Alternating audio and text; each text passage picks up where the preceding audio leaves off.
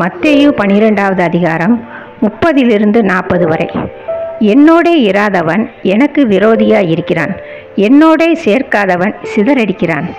ஆதலால் நான் உங்களுக்கு சொல்லுகிறேன், எந்த பாவமும் எந்த தூஷணமும் மனுஷருக்கு மன்னிக்கப்படும், ஆவியானவருக்கு விரோதமான தூஷணமோ மனுஷருக்கு மன்னிக்கப்படுவதில்லை.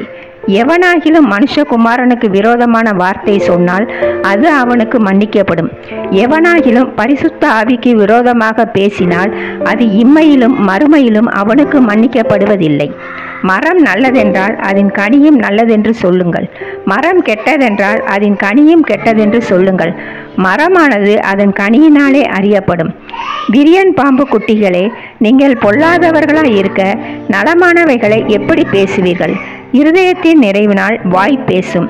நல்ல மனுஷன் இருதயமாகிய நல்ல பொக்கிஷத்திலிருந்து நல்லவைகளை எடுத்து காட்டுகிறான். பொல்லாத மனுஷன் பொல்லாத பொக்கிஷத்திலிருந்து பொல்லாதவைகளை எடுத்து காட்டுகிறான். மனுஷர் பேசும் வீணான வார்த்தைகள் யாவையும் குறித்து நியாய தீர்ப்பு நாளிலே கணக்கு ஒப்புவிக்க வேண்டும் என்று உங்களுக்கு சொல்லுகிறேன்.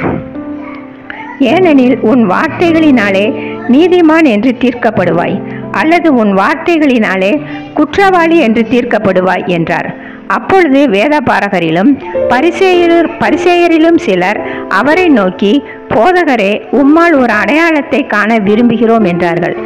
அவர்களுக்கு அவர் பிரதியுத்தரமாக, இந்த பொல்லாத விபசார சந்ததியார் அடையாளத்தை தேடுகிறார்கள், ஆனாலும் யோனா தீர்க்கதரிசியின் அடையாளமே அன்றி வேறே அடையாளம் இவர்களுக்கு கொடுக்கப்படுவது இல்லை.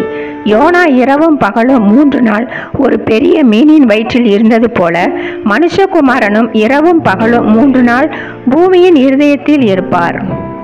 Matthew chapter 12 and verses 30-40. Anyone who is not for me is really against me. Anyone who does not help me gather is really scattering. For this reason I tell you, people can be forgiven any sin and any evil thing they say, but whoever says evil things against the Holy Spirit will not be forgiven. Anyone who says something against the Son of Man can be forgiven, but whoever says something against the Holy Spirit will not be forgiven, now or ever. To have good fruit, you must have a healthy tree.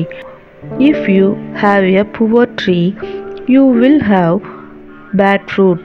A tree is known by the kind of fruit it bears.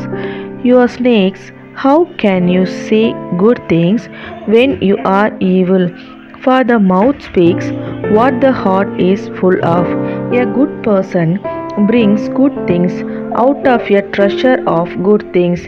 A bad person brings bad things out of a treasure of bad things.